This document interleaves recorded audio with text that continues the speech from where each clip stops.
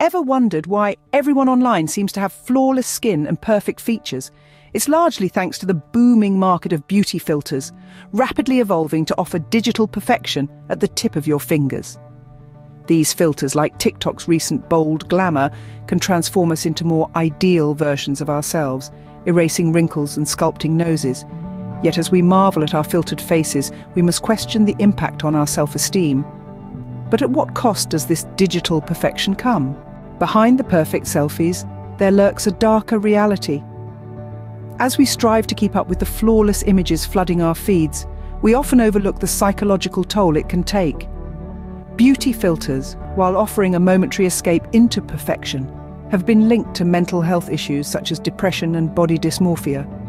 They're also accused of promoting unrealistic beauty standards, injecting doubts and insecurities, especially among impressionable teenagers and young adults.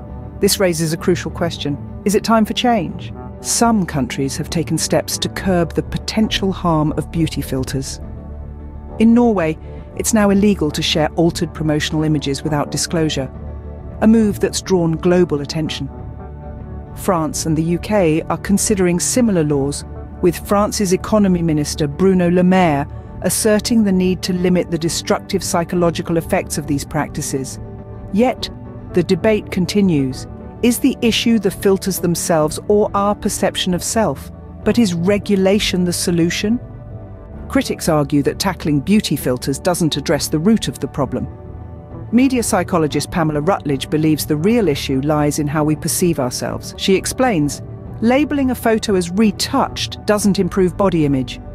Adding weight to this, a UK House of Commons survey revealed a startling readiness to alter appearance among under-18s, with only a minute 5% ruling it out.